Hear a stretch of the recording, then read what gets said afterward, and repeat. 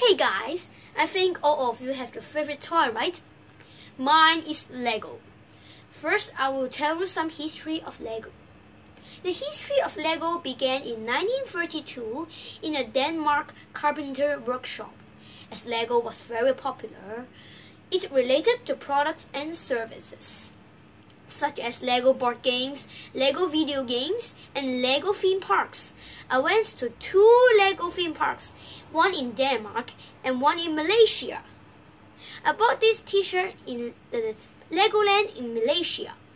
Now, let me tell you my favorite series of Lego. Here, this is Ninjago. These are the good ninjas, and these are the soldiers that belong to the dark side. And the dark side is attacking the good side because they wanted the treasures in this ninja's hand.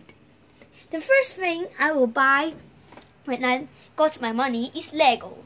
Sounds funny, right? Oh, it's time for me to play my Lego. Bye!